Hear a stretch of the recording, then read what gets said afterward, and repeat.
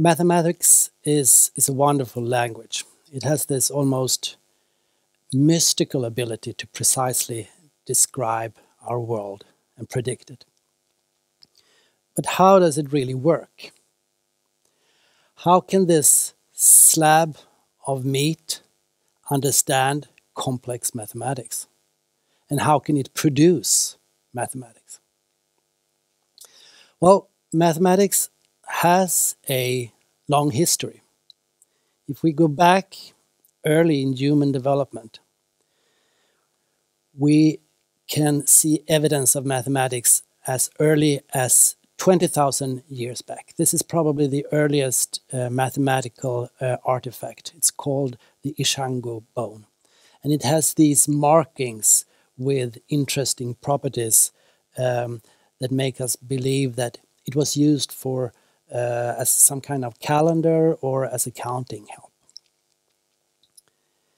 If we go early into human development instead, we know that children, as early as when they're only a few days old, can see the difference between set sizes of 1 versus 2 or 2 versus 3. And when they're a few months old, they can understand the logic of addition and subtraction. So if you put 2 dolls into a box, first one, and then you add another, and then you empty the box, they are surprised if there are not 2 dolls, if there are 1 instead of 3. So mathematics and the research about brain mechanisms of mathematics is still ongoing. One of the exciting new developments is that we've discovered a new area in the brain that reacts specifically to numbers.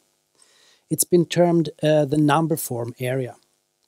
And this area reacts to numerals, but not to nonsense numerals, not to letters or other foreign numerals.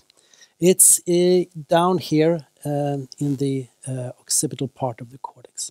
It's closely related or closely located to another area called the word form area that reacts to letters instead.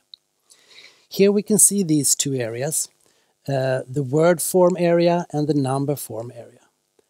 So the word form area connects to part of the brain that has to do with how words sound, their meaning, and articulation.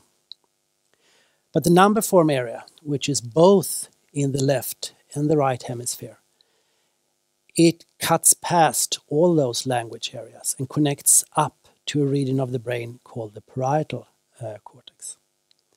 So we recently mapped the connectivity of these two areas in the entire brain. And here are the connections to the word form area, and up here are the connections to the number form area. So it is a pretty small network. It's the parietal cortex and some areas of the prefrontal cortex. So what is this parietal cortex really doing? We know quite a lot about it, and it has to do with space. So the parietal cortex is important for spatial attention, when you guide your attention to the left or to the right or up or down. It's involved in spatial cognition, such as spatial working memory. It's involved in judging approximate numerosity and in arithmetics.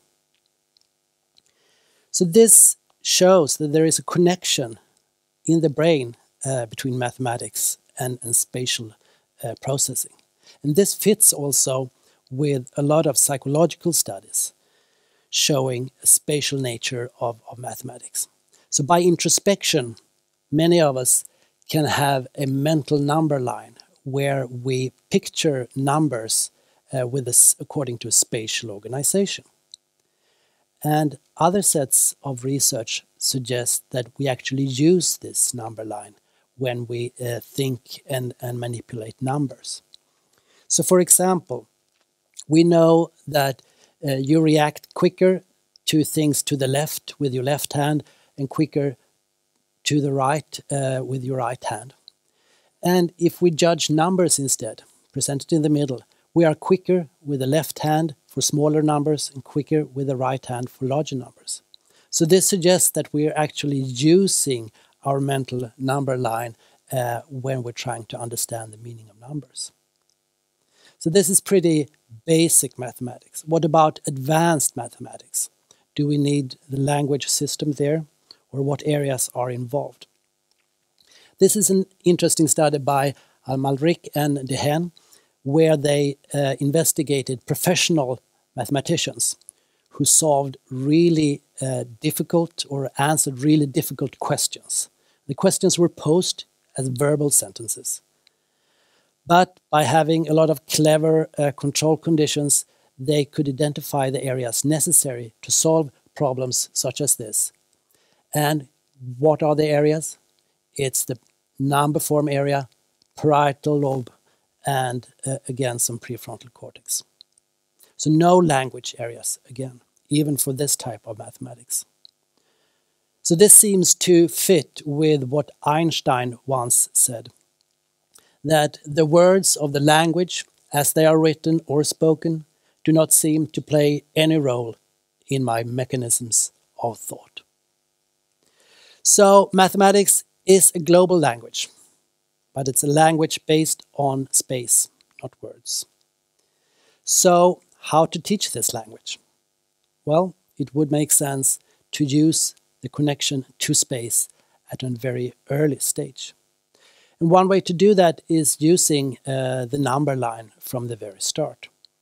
So the number line positions the numbers with a specific position. So 5 has a position where it's a neighbor to 4 and it's a neighbor to 6. So this connects the symbol with a place. And if you draw an arrow from 0 there up to 5, you get a length also, so that the length of this arrow represents the meaning of 5. So we, as well as other research teams, have developed teaching tools, computerized teaching tools, using the number line to teach early mathematics. And we did this with a non-profit foundation called Cognition Matters. I'll demonstrate here briefly what it looks like. In the very first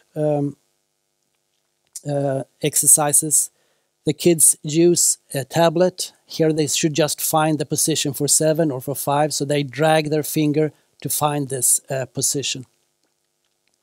Then we continue, after they have identified these positions, with addition. And addition is then moving your attention and moving your finger to the right to add numbers. And a very similar logic is, of course, to do the subtraction. It's a movement to the left in space. And you can introduce other concepts with this. For example, negative numbers. This is very difficult to do if you're just counting apples. Negative apples is a very difficult thing for a 6-year-old to understand. But with a number line, it's easy. And you can represent other things such as fractions or decimals using the same representation, spatial representation. We also included some non-verbal visuospatial cognition in this training. We tested this software in randomized controlled trials. We had 6-year-olds, about 300 of them, that tried different versions of this program to see if this training transferred also to math tests that did not use a number line. And we found that they did improve from this training, which is also in line with what other researchers find. In our case, we found that the group that improved the most was also the group that combined the math training with this spatial, visuospatial working memory training. And that's something that we're following up on. So with the help of this non-profit foundation, Cognition Matters, we could freely distribute this software. It's now being used by 30,000 children every week, which corresponds to roughly 30% of 6-year-olds in Sweden. But the beauty of it is that since it does not contain any language, we can use the same software in other countries. So we have projects in Australia, in Mexico, Russia, India, Uruguay, and right now, as we speak, there are 80 schools in rural Argentina using this program in a project. So one thing that could make a global change is global education. And the fact that mathematics is a global language should make us very optimistic. Thank you.